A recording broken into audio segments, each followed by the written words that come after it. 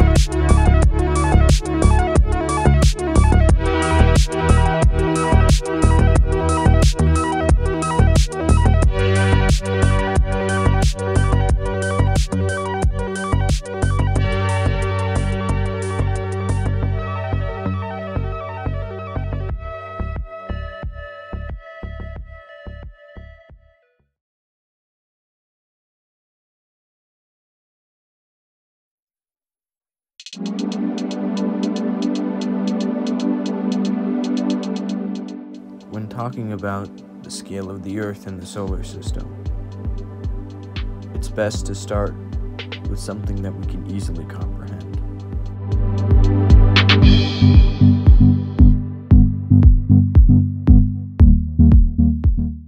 The voyage scale model of our universe in Washington, D.C.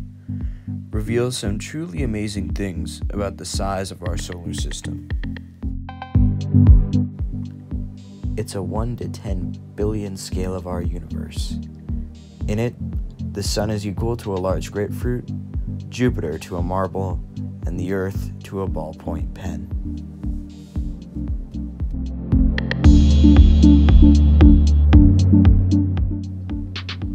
This scale also shows the distance between the Earth and the Sun, with the Earth being 16.5 yards away from the grapefruit Sun in this scale of the solar system.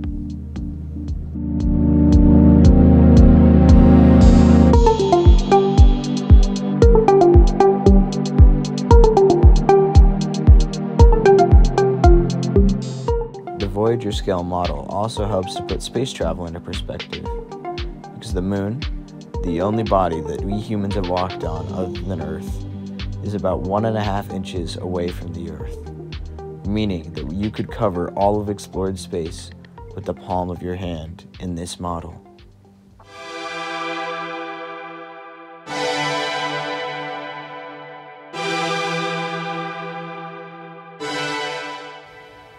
Now, if we used the Voyager scale model to walk to Pluto, it would only take a couple of minutes.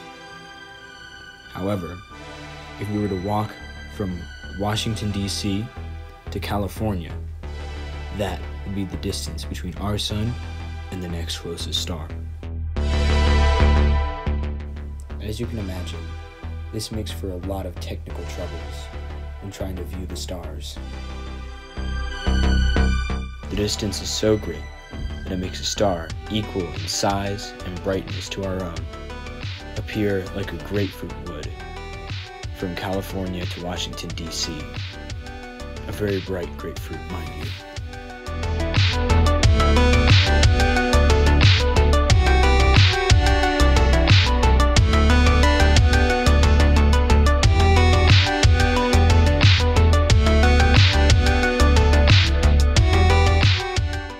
Now you can imagine the difficulty in finding planets around these stars. It's like trying to find marbles or ballpoint pens around this grapefruit.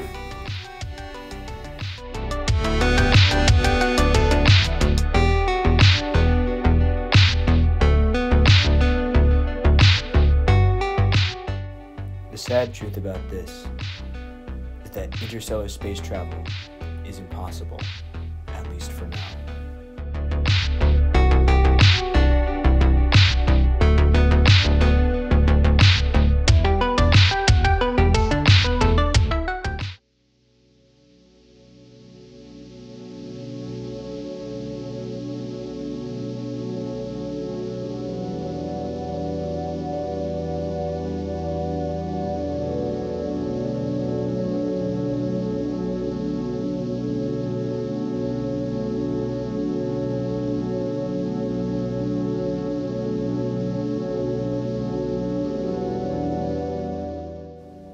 In order to talk about the size of the Milky Way, we must first make our scale even smaller, so that the whole size of the Milky Way is equal to about that of a football field.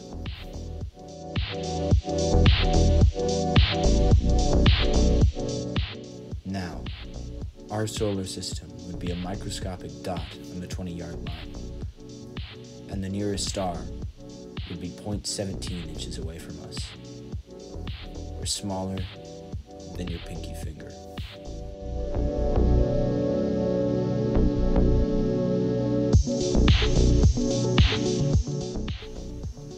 If you stood at this location on our model and reached out your arms, millions of star systems would be within your grasp.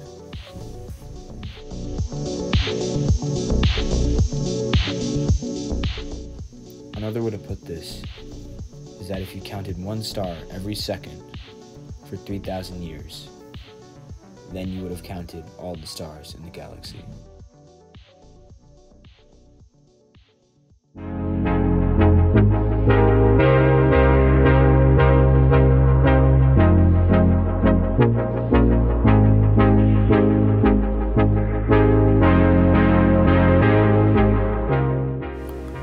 As incredible in size as our Milky Way galaxy may seem, it's just one out of many galaxies in the cosmos. And just as it would take you thousands of years to count all the stars in the Milky Way, it would take you thousands of years to count all the galaxies in the universe.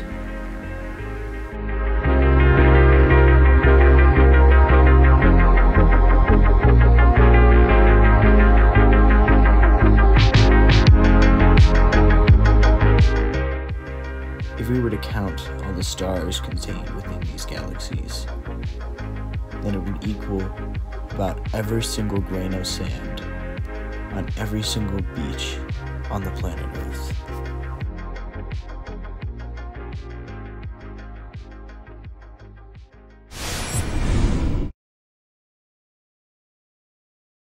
Guys, I wanted to take a break from the cosmos and make a few announcements.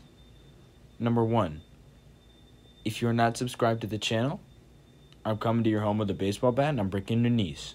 All right? Yeah, there's no.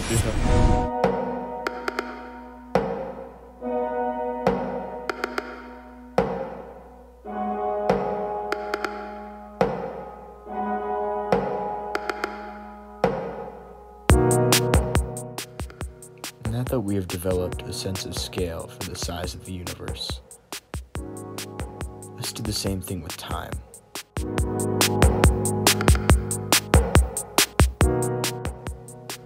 This is possible by setting up something called a cosmic calendar, in which the Big Bang happens on January 1st, and the present day is the stroke of midnight on December 31st.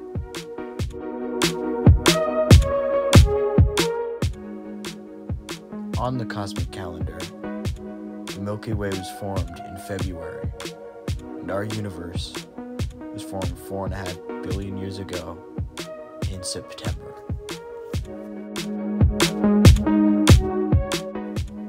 Animals began to walk the earth in mid-December. Dinosaurs were born the day after Christmas, and they went extinct yesterday.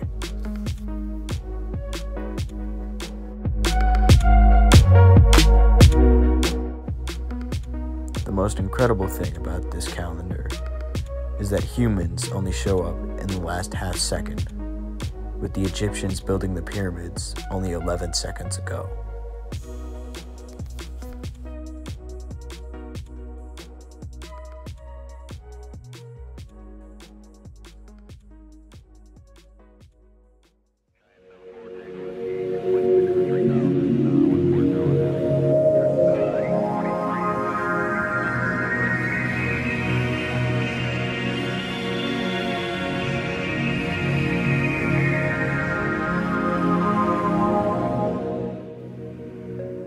The two main movements of Earth, daily rotation and yearly orbit, are vital to life on Earth. Though you may not feel the effects of Earth's rotation, you're actually hurtling around the universe, spinning 600 miles per hour. On top of this, we are orbiting around the sun at around 60,000 miles per hour.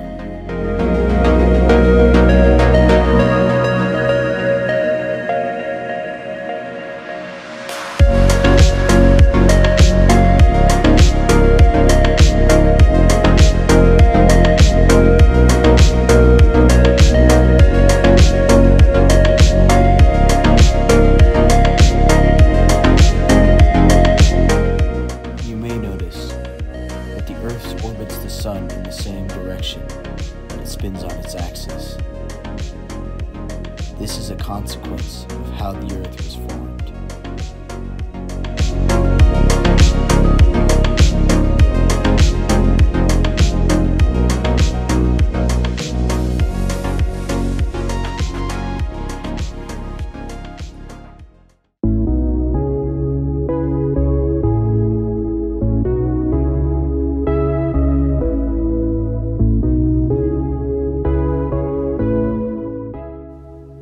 Rotation and orbit are only small pieces of how Earth travels throughout the universe, because the solar system itself is also on a great journey.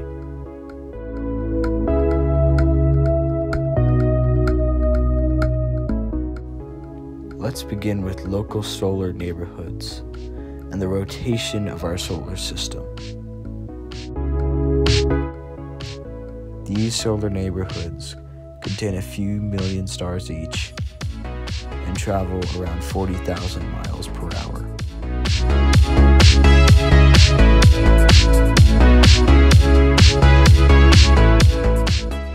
Our great solar system completes an orbit of the Milky Way every 230 million years.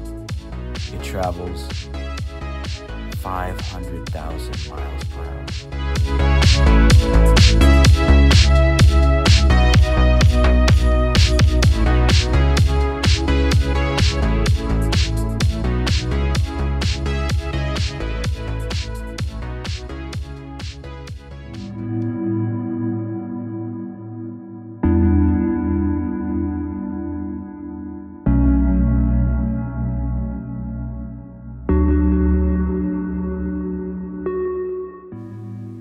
The galaxies in our universe also move relative to each other, and a couple smaller ones even orbit the Milky Way.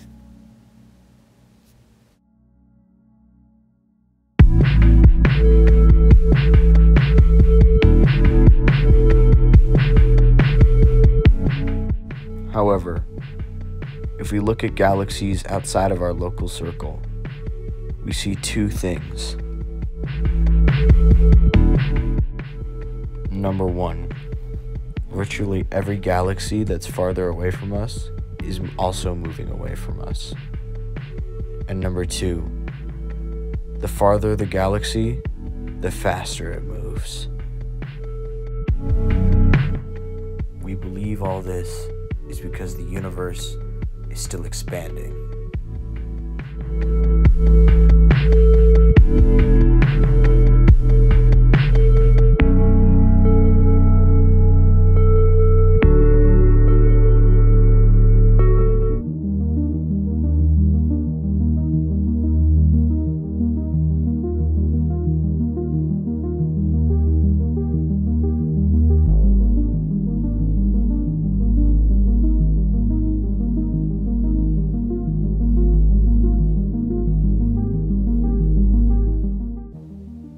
The universe is massive, almost infinite in its size.